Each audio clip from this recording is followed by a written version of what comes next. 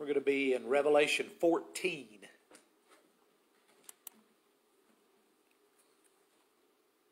Yep, Revelation 14. And before we get into 14, I just want to kind of revisit 13 and 17. If you remember at 12, we met the great dragon. He's identified for us as Satan. Then we met the beast out of the sea and the beast from the land. We identified them as the Roman Empire, and the beast from the land was the Roman religion. And then finally, we met in chapter 17 the prostitute who was riding the beast, and we identified her as Rome itself. So all of those bad guys are made in the image of Satan, particularly the 7 heads and 10 horns. Keep showing up as a kind of a easy marker for all those. And we ended chapter 13 with this calls for wisdom. Let the person who has insight calculate the number of the beast, for it is the number of a man. That number is 666. So we have a marking of the ungodly at the end of 13. But we're going to turn the tables in 14 and see a marking of the godly. So as bad as the characters were in 13, the characters in 14 are equally as good. So we're going to read just the first 5 verses of 14 here in just a second. But notice the things that have gone on prior to this. When we got to the end of the seals ready to open the first trumpets, there was 144,000 that were sealed in heaven, right? Before anything else happens, wait a minute, stop. We've got to make sure that the 144,000 have been sealed. We're going to see them again. The kingdom has already been established. Satan has been kicked out of heaven. That's part of the problem. It's good that he can't go to the throne room of God anymore and accuse the brethren, but now he's been cast down to the earth where he is pursuing the brethren through means of these persecutors. The 2 beasts and the harlot are all his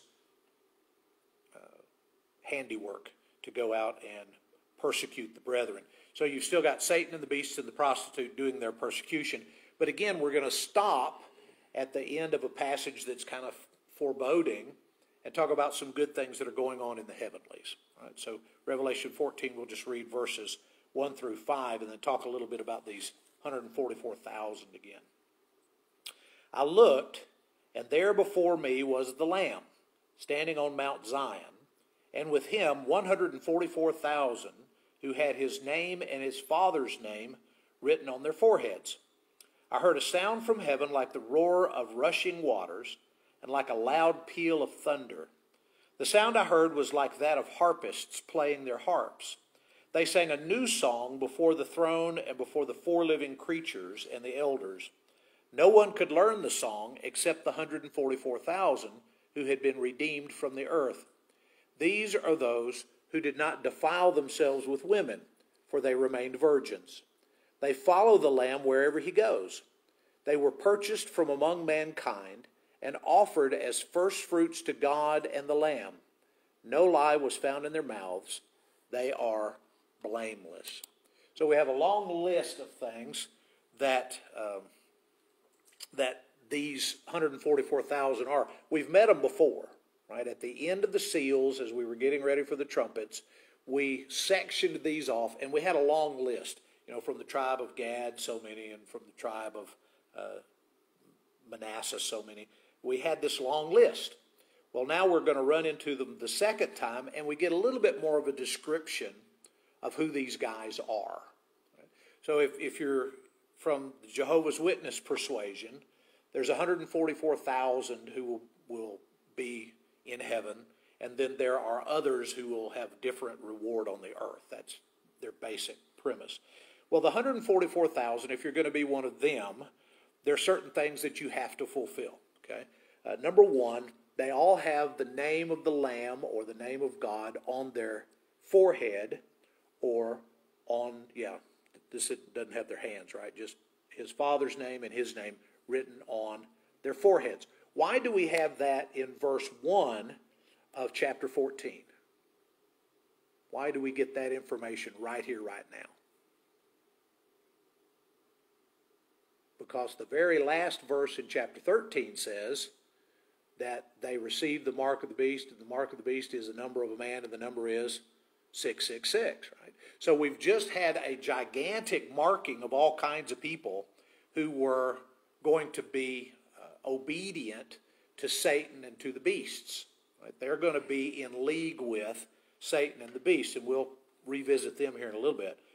But the next verse, right, if you don't have chapter headings, which we didn't have until about the 1500s, is very new stuff, then you just keep reading. This calls for wisdom. Let the person who has insight calculate the number of the beast. It is the number of a man. That number is 666. And then I looked, and there was before me the Lamb standing on Mount Zion with his 144,000, who had his name and his father's name written on their forehead. So it's just the same thought carried on. You've got one group that's wearing the black hats, and you can easily identify them. Those are the bad guys. And then you have a group that's wearing the white hats, and you can easily identify that those are the good guys. They have their father's name or the name of the Lamb written on their foreheads. And I heard a sound from heaven like the roar of rushing waters, like a loud peal of thunder, like harpists playing on their harps. Do you remember any other any loud sounds? We've had a couple of them. At the very beginning in chapter 1, John is on the island of Patmos on the Lord's day, and he's in the Spirit, and he hears this majestic voice from behind him that sounded like trumpets playing. Another time, John hears the thunders. The thunders come rolling in, and John's about to write down what the thunder said. No, don't write that down. That's not for public consumption. So occasionally in the heavenlies, we have these huge sounds, and they're always announcing something really important that's about to happen. In the good old days, back in John's day, right before the king showed up, trumpeters would be in front of him, blowing their trumpets. When it was time for the hour of prayer at the temple, there was a guy that went up, and they've actually found this stone, by the way. They've excavated this stone around Temple Mount. The place where the guy would stand, and he would blow that ram's horn, the shofar, and he would blow it so that everybody would know it was the hour of prayer. So they just announced things in that way because they didn't have good cell phone reception and they couldn't get the messages otherwise. So lots of loud noises going on in heaven.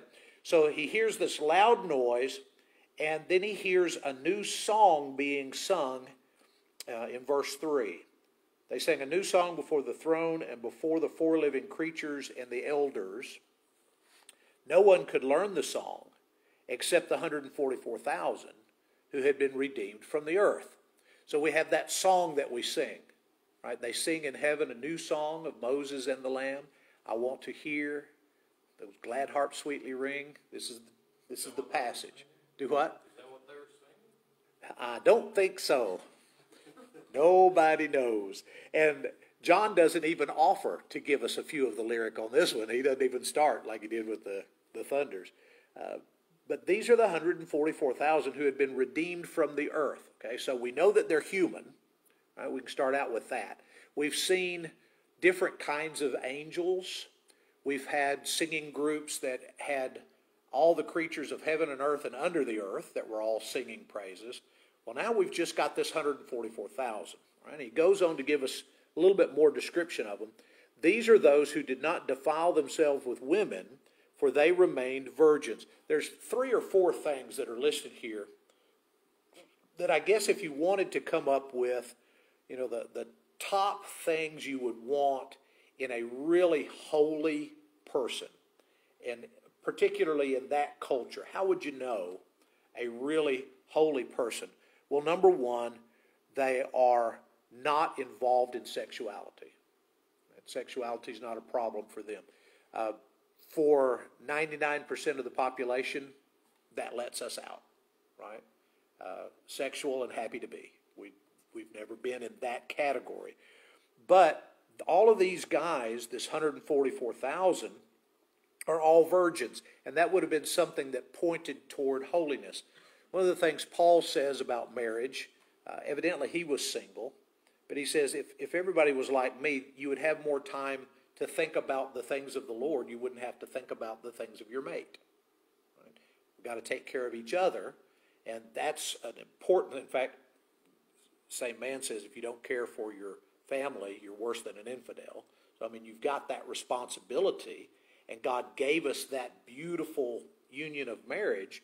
But Paul says if you don't have a wife, you're like me. You're more free. You can travel. You can do whatever you need to do in that regard. But he says, if you can't, then let every man have his wife and every wife have her husband. So that's, to him, it was a second choice. Is Paul one of the 144,000? Maybe, maybe not. They are the first fruits among mankind, which probably indicates that they were martyrs. A first fruit was at the time of harvest, you brought in the sheaves, the very first things that you harvested, and brought them into the temple. So before you started making your grain, started making your bread, started doing whatever you were going to do with your grain, you brought some to the Lord. The firstlings of the flock, the ones without any blemish, right? They're the first fruits. They're the very best. So you would bring those to God. So the 144,000 probably were martyrs. So you can go back to chapter, I don't remember, the 5th seal, and you've got all those souls under the altar. And they're saying, how long is it going to be before you avenge us? And then God says, wait a little while longer. You've got some more that have to join your ranks. Maybe those guys were part of the 144,000. Don't know. But again, they're humans. They're martyrs probably. They're probably males because it says they didn't defile themselves with women. So at least in this description of the 144,000, you don't come up with any girls that are making the cut. So this is all male virgins in the 144,000. And they're blameless. These people always tell the truth. There's not a lie found on their lips. And where are they? They are with the Lamb. Right? It says they followed the Lamb wherever he goes.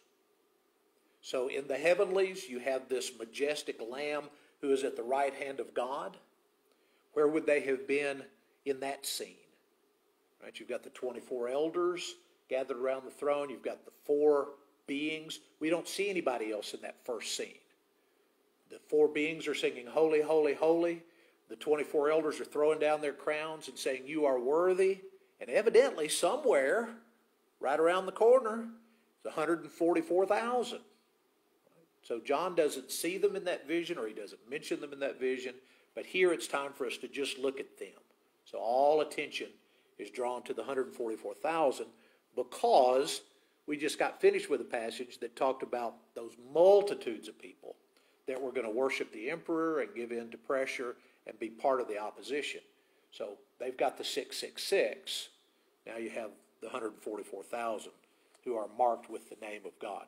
Again, 666 is a code, but the 666 is the number of a man. So the comparison is not between a number and the name of God. The comparison is between the name of a man and the name of God. So it could have been, again, I think it was, Caesar Nero. If it's Caesar Nero, then the competition is who's bigger, who's badder, who's better, Caesar Nero or God. Caesar Nero says, I am Lord and God. Lord and God says, I am Lord and God. Which one are you going to pick? If you pick Caesar Nero, you're marked by the beast. If you choose the Lord God, you're marked by the Lamb and the Lord God. So that's the opposition to one another. All right. Following this, we get a threefold woe. Now, you remember we were waiting on that last woe from the trumpets. Never did exactly figure out which little bit of that passage was the final woe. But here are 3 more woes, or 3 more exclamations that come from these eagles or angels that are flying in the heavenlies. How many of you have a translation that says there was an eagle that flew and said something? We about lost that translation? Okay, so everybody's got angels. I saw another angel flying in midair. He had the eternal gospel to proclaim to those who live on the earth, to every nation, tribe, language, and people. He said in a loud voice, "Fear God and give him glory, because the hour of his judgment has come. Worship him who made the heavens, the earth, the sea, and the springs of water." Right, so his qualifications, if you want to be marked with him, are that he created everything. What are Caesar Nero's qualifications? What are the qualifications of the beast? He's got nothing, right? He's got physical authority. He's running a huge empire. People look to him as a hero of sorts.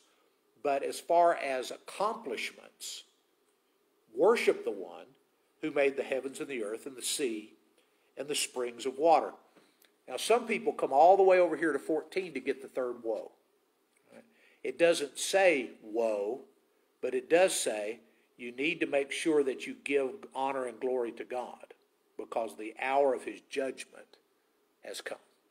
And so if the third woe is the great judgment that's coming, then here's the segue to kind of moving into that.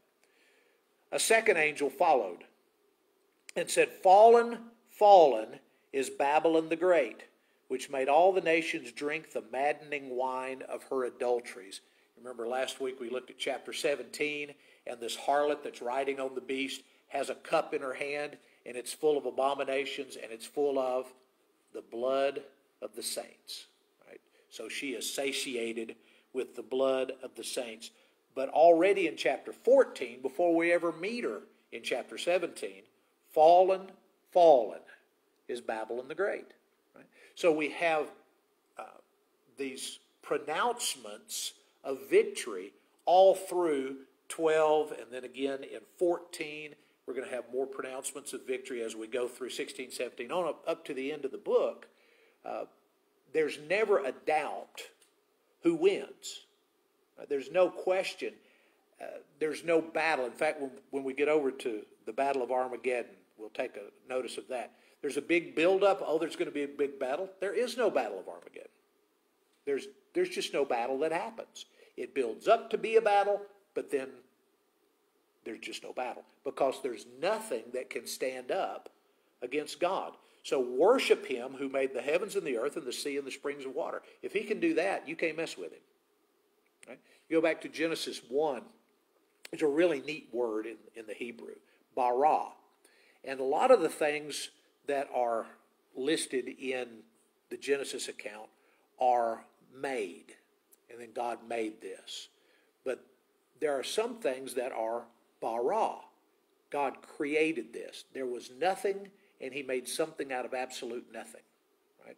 Like there's water there. So he separates the land from the water, and he calls the dry land earth, and he calls the water the seas. Right? He didn't bara, he adjusted, he made. But there are some things that weren't there at all, and God bara. He makes things that are not there. Can Nero do that? Can any man do that? Well, of course not. So worship the one who created the heavens and the earth and the seas and the springs of water. Because if you don't, you're in the boat with this Babylon who has already been defeated. Fallen, fallen is Babylon the Great, which made all the nations drink the maddening wine of her adulteries. If you're drinking out of her cup, you got problems coming. Okay? The third angel followed them and said in a loud voice, "If anyone worships the beast and its image and receives its mark on their forehead or on their hand, they too will drink the wine of God's fury, which has been poured full strength into the cup of his wrath." So you've got two cups, right? You've got the cup of abomination that the harlot is carrying around with her, drinking the blood of the saints. And then you've got God's cup that is full of the destruction that he's about to wreak on the Roman Empire. Right? So if you are part of the 666 coalition, if you're part of those that are opposing the one who created heavens and earth and sea and springs of water, then you're going to be in that cup.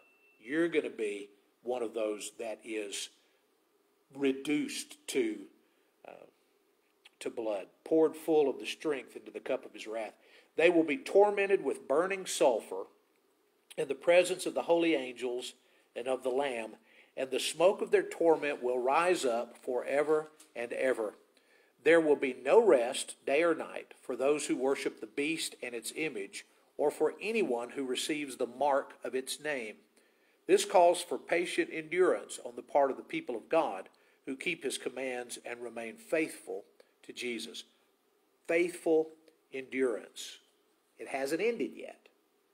Right? We're pronouncing victory after victory after victory. But what's the problem? The dragon's still there. The beast is still there. Emperor worship is still there. Rome is still there. Right? The persecution hasn't ended, but the victory is already being proclaimed. And I don't know if it was last week or 2 weeks ago, that we mentioned that the fact that these people were going through persecution was actually something that pointed to the victory of God and the glory of God, because Satan had been defeated. Michael and his angels fought against the devil and his angels. They couldn't prevail, and so they were cast out. Right? So Satan was cast down to earth. He lost the battle. And since he's lost the battle, there's a celebration of the victory, and God's name is already glorified. But these folks are still being persecuted. How can I enjoy the victory of God if I'm still being persecuted? Patient endurance. You stay faithful. You do what God called you to do. You be who God called you to be, because in the end of things, you know that you're going to have a home with him. You exit here, you go to him. The reason you know that is Satan's already defeated. He's got nothing on you. Jesus has defeated death on our behalf, so when we die, we can go be with the Lord. There's nothing that Satan has other than getting us to renege on our faith. That's all he's got left. If he can get us to deny the faith, that's the only way he wins anything. But if we stay faithful, he loses. As long as we keep the mark of God and don't take the mark of the beast, then our faithful endurance, our patient endurance, is a victory for us and for God's glory. That's what these people needed to know. Right? Now it's a passage that I've used in funerals, but it doesn't really fit us. Verse 13, I heard a voice from heaven say, write this, blessed are the dead who die in the Lord from now on. Yes, says the Spirit, they will rest from their labor, for their deeds will follow them. Today in Kenya, they buried a gospel preacher that is very well known around there. He taught in the school, very beloved individual. And this passage fits for Christians who have lived well and died well, and we can celebrate the works that they have done. Their works follow after them. But I think this, in the context, is more about persecution. Right? Blessed are those who die in the Lord from now on. Why are they dying? Are they just got old and died? The passage is about patient endurance. The passage is about don't take the mark of the beast. The passage is about hang in there. Don't give up. Worship the one who made heaven and earth and the seas and the springs of water. So if you hang in there, it might cost you your life. Back in the letters to the seven churches, I want to say Ephesus, the very first one. To the one who overcomes, I will give a crown of life. Be faithful unto death, and I will give you a crown of life. Well, you have to be faithful unto death before you get the crown of life. So blessed are those who die in the Lord from now on. Their works follow after them. What works? They showed up for church, gave regularly, took the Lord's Supper. Those kind of works, maybe. But what about somebody who was preaching the gospel in an atmosphere where it could get them killed?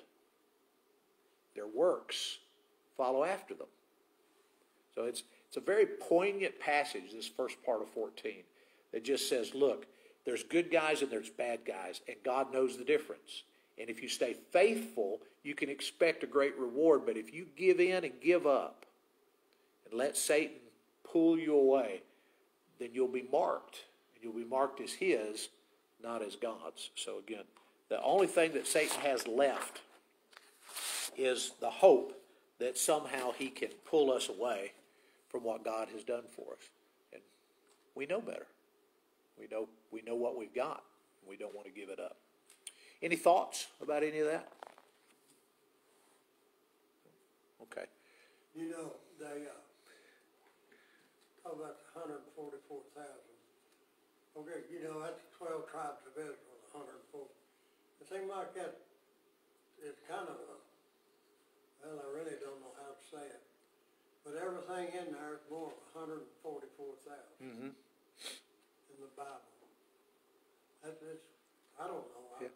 That's actually something we left off the list, isn't it? We had their martyrs and their virgins, and they all tell the truth. We forgot to say they're all Jewish. Yeah. They're all Jewish virgin men who never told a lie. Yeah. That's the list. So why would it be listed that way? That's the best question. Why would we have a list of 144,000 who have those attributes? Why is that something we should expect to be saved? You know, there's 144,000 of them. Mm-hmm. Okay, then the 12 tribes of Israel is 144,000. I think these are the same guys. No. I think the 144,000 that we met in chapter 7, the Jews, I think this is the same bunch. Yeah. But it doesn't say that, but the number, you know, like you say, it's the same number, so we can kind of jump to that conclusion. Yeah. But anytime you jump to conclusions in Revelation, you may be jumping off a cliff. Just don't ever really know for sure. It seems like all through the Bible, everything's 144,000. Not 10,000 or 20,000, but it's 144,000. So, I mean, you know, Well, we have a question coming in over the line. So why do the JW claim that number? Why do they claim the 144,000 number? I haven't done enough reading on why they pick that particular thing, but I'm sure from this passage, one of their main tenets, though, is that that there will be a place on earth for the rest. If you read their literature, they're not promoting that you and I would ever be one of the 144,000. They're promoting that you and I would have a place to live on the planet that would be a blessed place to live on the planet. You can live forever in paradise on earth is one of the publications that they have put out. And, you know, it's there are a lot of us that believe that there will be a place of plenty on the earth after the second coming. But I'm more of a heavenlies. That's my understanding, is that we'll be in the heavenlies. But I have a very close friend who is a very good scholar who would disagree with me on that one. So I won't disfellowship you if you think that something will be going on here on the planet. But, anything else? All right. Love you guys. See you later.